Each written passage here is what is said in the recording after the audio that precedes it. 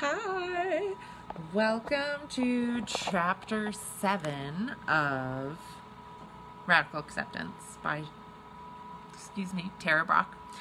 So, in chapter 7, Tara is talking about opening our heart in the face of fear. So this is a big chapter. It's one of her longer chapters, and it's really important that you don't start on this one. So if you have not read it or watched my other videos, you should either read or watch the video summaries, because this is a big one. She talks about fear, and I think all of you ultimately know that fear is what occurs when we feel overwhelmed or powerless, paralyzed. Oftentimes it brings up all sorts of anxieties.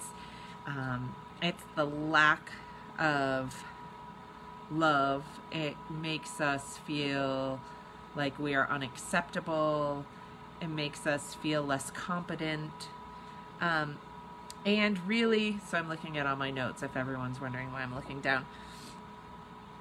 Fear is really the anticipation of future pain, is what she says. And I thought that was really interesting. Again, as a neuroscience geek, I will tell you that the idea of that really leads to anxiety, right? Because anxiety is when you're focused on the future, and fear then is linked to that.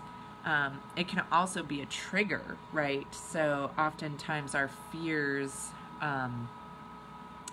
end up with a amygdala hijack, and when that happens, if any of you have heard me talk about children, I talk about this a lot. Once the amygdala takes over and it's triggered, you only respond with FFF, right? So fear equals fight, flee, or freeze. It's really easy to see this in children. They are great examples of it, but guess what? It happens in adults too. Just so you know, fighting can be verbally fighting. It doesn't mean that I'm necessarily throwing a punch at you, although it can mean that.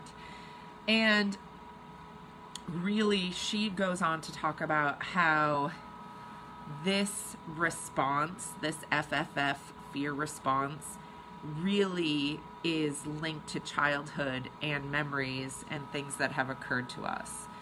What else did she talk about? She said the emotions of fear are usually threats to our well-being. And when we're experiencing that emotion of fear, our brain is actually focused on perceived threats. It doesn't actually have to be real threats, which is really key when you're learning the neuroscience and psychobiology, but psychology as well. Basically, if your brain perceives something as a threat to your well-being, that can be physically, that can be emotionally, that can be mentally, that even can be spiritually. And if that happens, your brain will automatically try to protect itself. The amygdala will take over because that's what it's supposed to do. That flips on our parasympathetic nervous system. She doesn't talk about this, but this is the synopsis, right? And you go into FFF. All right. So she talks about how we then are bound into that reactivity. And this can lead, so she says it stems usually from our experiences in the past. Oftentimes it's childhood. That's how far back fears are coming from. Sometimes you remember the reason that you have those fears. Sometimes you don't, but it's usually something that happens in childhood repeatedly. It can be a one-time traumatic event, but usually it's not. Usually it's a repeated thing that happens over and over, and your mind builds up this kind of pattern, this story and this fear, and we hold that into adulthood, and it becomes triggers for us. And that's when we go into this like fear patterning. Now, this reactivity, she even talks about being embodied, and one of my clients had asked that I talk about embodiment, so that once I finished with radical acceptance, I'll do a live on embodiment, like what that means and how we do that. But Tara talks about the fact that when you hold these fears for a long time, because they're coming usually from childhood, that it can lead to habitual tightness. So if you're doing yoga, or even if you're doing meditation, oftentimes you can feel tightness. And if you've done these challenges that I have put forth to you every week, oftentimes she does body scans, or body scans are part of that. And you will notice when you do mindful meditation, good morning, Alyssa, and all of your family if they're around. If you do mindful meditations, they usually have part of this body scan, and they will tell you you're not doing anything about the tightness or the weird things that you feel, but become aware of them. And I think part of that awareness is what she's talking about here, is that usually when you have fear, long-term fear built from childhood experiences, we tend to embody them in certain places. A lot of times that's neck, shoulders, you feel tightness in there. Sometimes it's chest, you feel tightness, especially if you've been triggered recently. Stomach stuff, all tend to come from that. She then goes on to talk about how when our brain forms these stories, right, from these events that have occurred, the result of the fear is usually some blame. And it's oddly, or I guess not oddly, I mean, if you think about it, it makes sense that we're going to blame someone for those things. Either we're going to blame others, or we're going to blame ourselves. Others are always doing this, this, and this, or it's because I'm always doing this. And she talks a lot about that when she talks in those beginning chapters about the trance, that kind of blaming. She talks about this is really that same cycle that we've talked about before of shame and fear, how they kind of reconnect to each other. And she then goes on to talk about people and our connection to people, because how they affect our fear, right? They could either increase our fear or decrease our fear depending on how we're interacting with them or our relationship with them.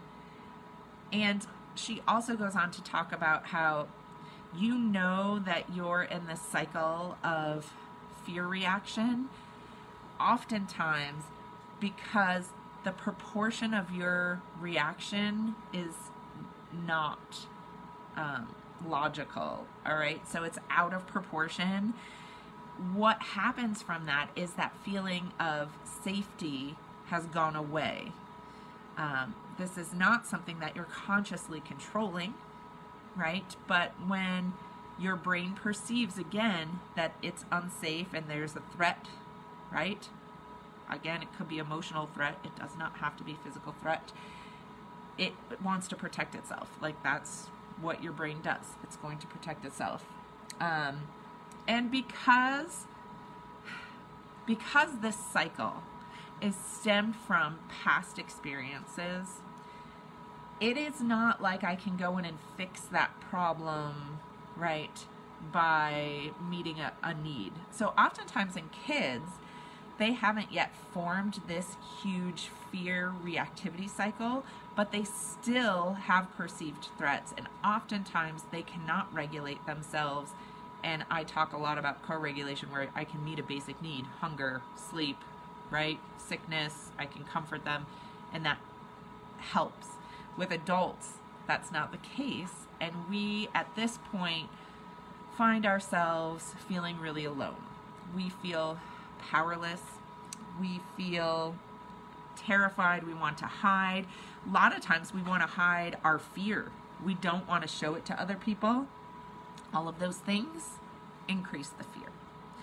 So it is like this terrible, terrible cycle of fear and feeling back into that trance, right, of unworthiness, shame, guilt. So how do we get out of it? She's good. In this chapter, she brings together some of the things she's been talking about.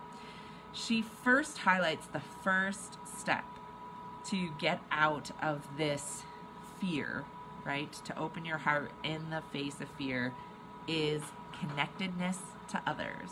My hippie heart can't be happier when she says this. She talks about how you need to use mindfulness to be aware of your inner thoughts and what's really going on. I think that's the first step in recognizing that it's fear, or recognizing that your reactions are not in proportion to what is going on and that there's something deeper. So again, that awareness, which I have said since the very beginning, is your first go-to. Become aware. Dig in. What is really going on? And don't be afraid to call yourself, because sometimes we build up a pattern of, I know that I'm overreacting, and then we go into our story and we don't dig deeper. We don't keep probing ourselves, which is the beginning of awareness. We see that it's there, but we're not digging deep enough. So don't be afraid to call yourself on it. But the one thing that she talks about in this connectedness step is that you don't want to do it alone. I love this. Well, I'm a coach. And why does coaching help? She talks about the support of a person, even a close friend that you can actually have a support system with, not, that you want to be careful about codependency and all of those things and asking things you can't, but knowing that you need to lean on somebody else for support is the first step.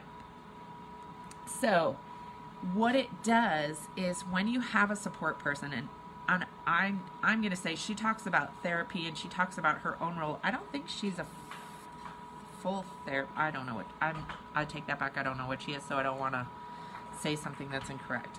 But when I think of reaching out for support, therapists are a great thing. You can even look at coaches or any sort of support system that is there for you to connect with. And this is what she says. It literally makes us feel safe enough to open the door just a little bit to what that fear is inside. And I think this is so important, because I do believe in mindfulness meditation, and I think you can do a lot on your own, but sometimes, and you just need the support of someone else, and it doesn't have to be support in like giving you 20,000 tools even. Sometimes it's just the support knowing this person is there solely for me, and that connection is safe. There's not judgment, and it allows you to kind of lean in, because you can't do it all on your own. And I'm just leaning in enough to open the door to the fear, to finding out what's really underneath. And I will say, I have a coach, and I couldn't even begin to do some of the deep work that I've done without her. So that's my, I guess, plug on finding a great support system. The second thing she talks about is refuge. Now, Buddhism is big into refuge, like finding these refuges. In fact, they have a whole meditation that's talked about the refuge, and sometimes you'll see this referred to as finding the refuge in the 3 jewels. She doesn't talk about that at all, but I've seen this because I like Buddhism. And thanks, Katie. I think having a great coach is really important, right? Like sometimes that can just open up the door to all of the stuff. And sometimes it's not even about groundbreaking stuff. Like I said, sometimes it's just that connectedness allows you to have the door open. The 3 jewels in Buddhism are Buddha, Dharma, and Sangha. What the heck does that mean for everyone who's not a Buddhist? Well, I'll tell you. Buddha is really the idea of our awakened self. So if you're, starting mindfulness and you're talking about really tapping into yourself and your thing, that would be Buddha. And you can find refuge in that. Dharma is simply the path, the way, or the teachings that you're following. And Sangha is the community, the spiritual community that you have. So there's actually meditation, and she mentions it too, where in Buddhism, they actually will just say, I take refuge in the Buddha, I take refuge in Dharma, and I take refuge in the Sangha. And they do that 3 times. And each time they are building in more openness to the idea, to the experience, and basically to deepen the faith in the process. We trust then that with using these refuges that we are open and trusting to the unfolding of what's going to happen. Research shows that it's the therapeutic relationship that connection matters. I love that, Alyssa. That's very true. I believe that. There is a breadth of research that talks about how having a support system is integral to us growing and being able to overcome things. And it doesn't have to be medical, right? So it's true sometimes. And I think the book that I also want to touch on, which is Listen, which is a parenting book, but she talks about having another parent that is there for you to listen, and you're listening to each other to be that person, that support person, right? That connected relationship where you're not judging. So important. P.S. If you have a friend who you're using as your support person, make sure that you're not feeling any judgment from that friend. It's really important that you feel that you can be open with them. I'm on a live. What do you need? Where are the gloves? I don't know. They spoke about that a lot in the theories class, and we were looking into choosing. Yes, it's very much true. So I'm just going to go quickly through these. Aww, I love all these comments. I hope people read all these comments if they watch the playback. I can't remember if they come up or if you have to swipe for them. So if you're watching the playback, swipe to see the comments. So there's some great information in the comments by amazing people who have a lot of insight. All right. So when you take refuge in the Buddha, you're really taking refuge in your own heart. All right. So it is our own being that allows us to face and overcome fear. We talked about this in the last live in chapter 6 when the Buddha has that whole story of Mara where he invites them to tea, where he faces the fear. And when you take refuge in that, you are opening up yourself to know that you have the strength to see this, right? To invite it in, to really look at it and not just avoid it. And number 2, the Dharma or the path or the way is really taking refuge, a deeper refuge, because you're paying attention to the fears, right? And you're awakening to the nature of that. So she actually goes and talks about, she really feels that communing with nature is a really effective way to take refuge in Dharma, because Dharma is all around us, this, connection in Buddhism to the things around us, that for her, that is taking refuge. And you can usually feel that. So a lot of people will say, I'm going to go take a walk, I'm going to go walk the dog, I'm going to go hike a mountain here in New Hampshire. They do that a lot, or fishing, or things of that, where they're reconnecting with nature, would be an idea, the same idea of taking refuge in Dharma. And the third thing is that community.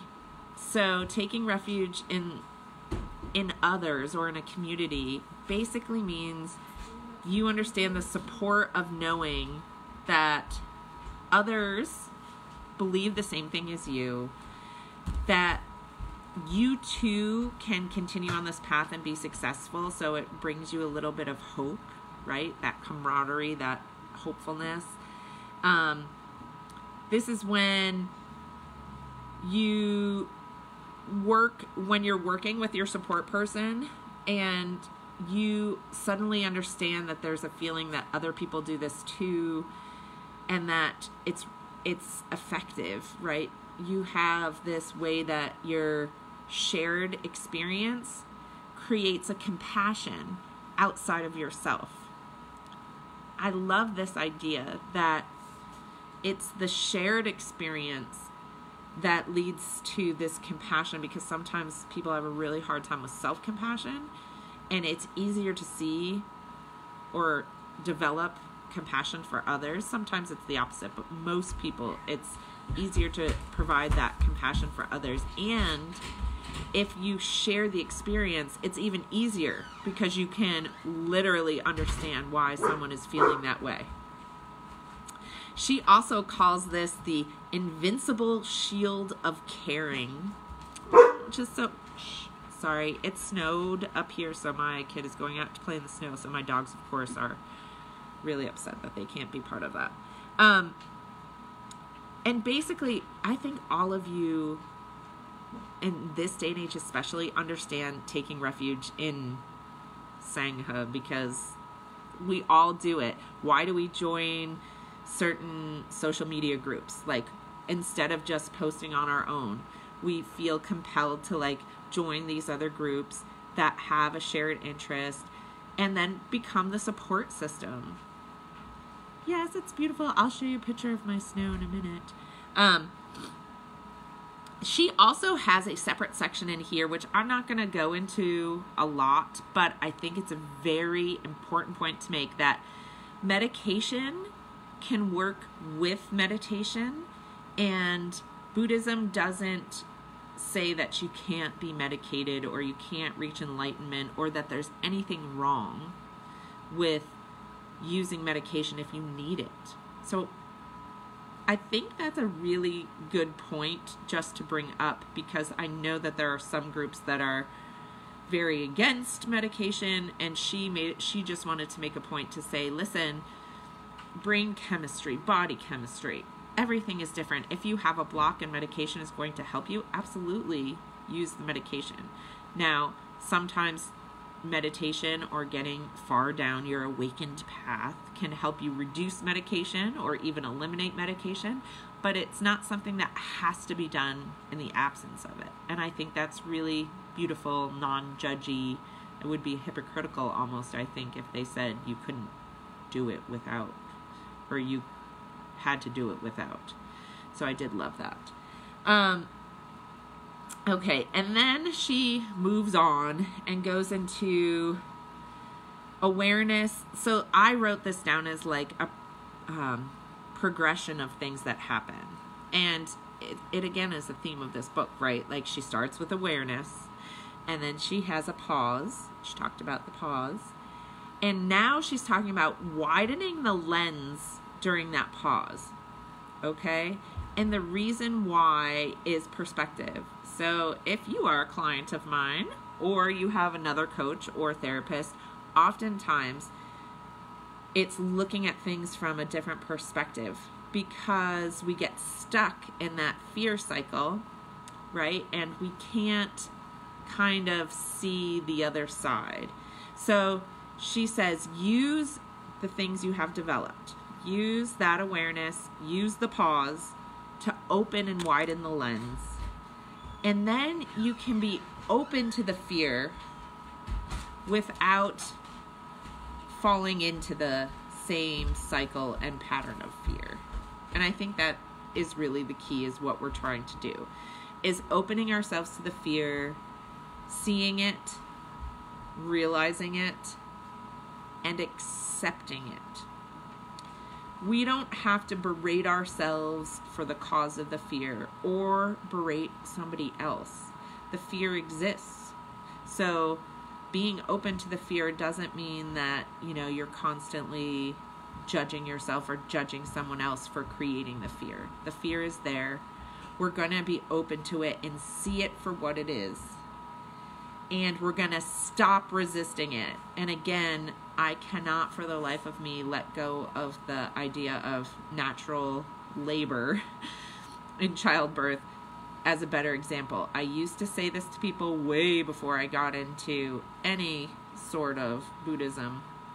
They used to say to me, oh my gosh, what's natural labor like? Or how do you do it? And how do you deal with it? And I would say it reminded me of back pain. So childbirth or back pain, pick your thing that you're experiencing, in that you become really aware, right, from intense pain. If you tighten and try and resist that pain, it is infinitely worse. Okay? Whether it's childbirth, labor pains, whether it's back pain, the tightening up and resisting, I'm doing it in my back right now, right? The tightening up and the resisting causes so much pain that it makes everything worse. But opening up and just realizing that this too shall pass, there is impermanence, things do not stay the same forever. I recognize you pain. I am open to it, and so therefore I'm not going to resist it, right? Which means that I'm relaxing all of those places where the pain is. I can zero in on the pain. I'm well aware, take a pause. I am open to it. I accept it for what it is, and that stops that terrible cycle. It is very empowering, but it is, and very true, to realize that it is not about resisting it or fighting it, but accepting it that stops. And I think that ultimately that's what she's talking about in this chapter when you're facing fear. Let's see what else. All right. I know so many, turning pages in my notebook of so many things. So she really wants to end this on the idea of leaning into the fears, connecting it to the deeper feelings. And she has, again, some great stories. One of the stories, the man she's talking about, when he got to this awareness of these deep fear feelings, said to himself and to the fear, how big are you, right? How big are we going to go with this? And then just be open to letting it. And when this happens, just so you know, just like in childbirth or back pain, just being open doesn't mean it's going to go away. So there is going to be a period of time, right? When you open to this, when you lean into it and let it be, it could be terrifying. It could be painful. It can be intense. It might just be uncomfortable. It might just make you feel lost for a little bit. Stay there. Stay in the present. Don't get sucked into the past cycles and stories. Don't start having anxiety about the future, that it's never going to end, it's just going to happen. Stay there.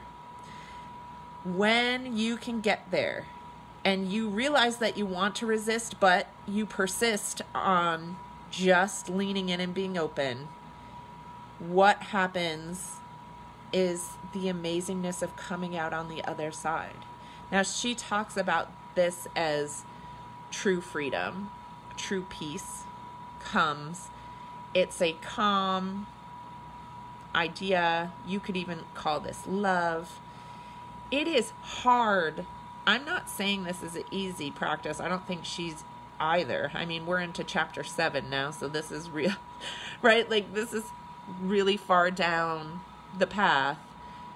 However, when you accept this, when you have radical acceptance, the kind part of you that's leaning in and doesn't It doesn't try to fix things.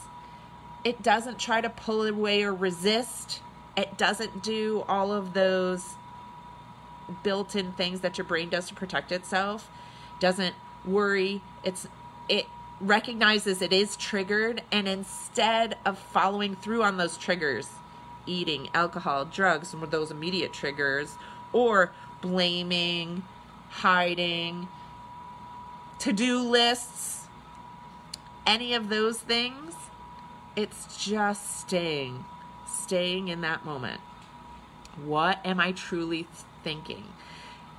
I am pausing. I am recognizing you. I see you. Go deeper. How big is this? Is this going to keep going? How big are you? Are you? And what do I really feel? What am I really seeing? What am I really feeling in my heart?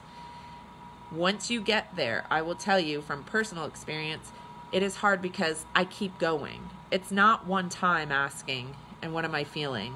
It's, remember last chapter, and two, and this too.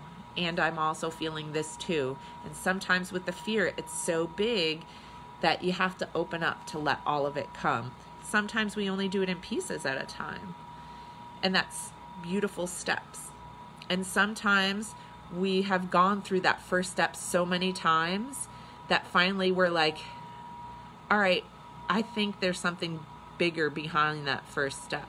I'm going to open the door a little bit wider, and now I see another little piece of the hall. So she actually goes on, and her last section of this chapter is called The Gift of Fear. So basically, I mean, I don't know that I could say it any more poetically than that, but paying attention, being open, is holding the fear. It ends up loving freely, and you stop fighting this fear. You stop that cycle. You stop it. Because you hold it for what it is. You see what it is. You experience that could be really dark and painful part. And no longer resist and resist and resist, making it worse and more entrenched in you. She does a nice idea of thinking of this as seasons, and you don't want to resist the seasons, right? Like you would make yourself miserable. And also remembering there's this impermanence that happens. Things don't stay the same. So surrendering is the way to get to the freedom part. I just realized this whole thing sounds really wooey, so but I think that there's a reason for that, right? Because we're really deep inside inner work, inner personal growth work. So she also says that when we surrender to this, we tell ourselves that we can handle this. This is not about, and it's interesting because I have talked to people about addiction programs and 12 steps, and some of the hard part about surrendering to a higher power. A lot of people have a hard time with that. But part of surrendering to your fear, I hope that's not too glitchy. Surrendering to your fear basically is the confidence in yourself that you can handle this. You can handle this. You opened yourself up. You felt it. Sometimes woo does work. It's true. You have to have a little bit of woo every now and again. And when you can handle things, there's nothing left to resist. So then what happens? You have to create a whole new thing in yourself. I will put, the last part is the challenge, which is a guided meditation that she calls Facing Fear with Open and Engaged Presence. I will link her guided meditation in the comments. I want to just put a trigger warning on there because she puts it in the book that if you are dealing with extreme trauma, this is not something that she would suggest that you do on your own, because when you meditate about fear and you had a lot of trauma, it brings things up that can cause other issues. So if you know or suspect, because sometimes we don't know fully, but if you suspect that you are stuck in this fear pattern about a specific trauma, this is when it's important to have a support person, whether that's a therapist, a doctor, a super trusted friend, because you don't want to do it alone, because there's a lot we can do on our own, but as she says, there is times when the smart thing to do and the first step is to connect with someone else and have that support. So I will put that in the comments. I'm so excited that people joined for this live. It makes it so much more exciting for me. There are more chapters to come. I can't remember how many chapters are in this book. This was chapter 7 of Radical Acceptance. If you want to follow along, you can do chapter 8 for next week.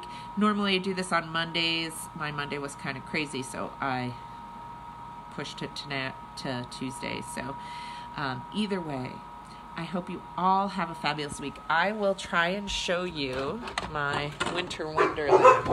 Oh, my dogs are all crazy. Shh, quiet. It's just me. I'll go to my window, ignore my messy house, and see if I can show this beautiful winter wonderland that just basically, will it let me turn the camera is the next question. It will not let me turn the camera. All right. Can you see? I can't see what you can see. It's crazy. So it's not tons of snow, but it's enough that my kid is scraping it up to make it into a snowman because, you know, that's the beauty of living on a mountain. Oh, good, you could see it. It's just now staying, it was, I don't know, a little bit less than an inch. I have to take my hot tub down because my pop-up's not happy, but it stayed, so that must mean that winter is coming. I hope you all have a fantastic week. Some of you I will speak to later this week, and I will see you all next week.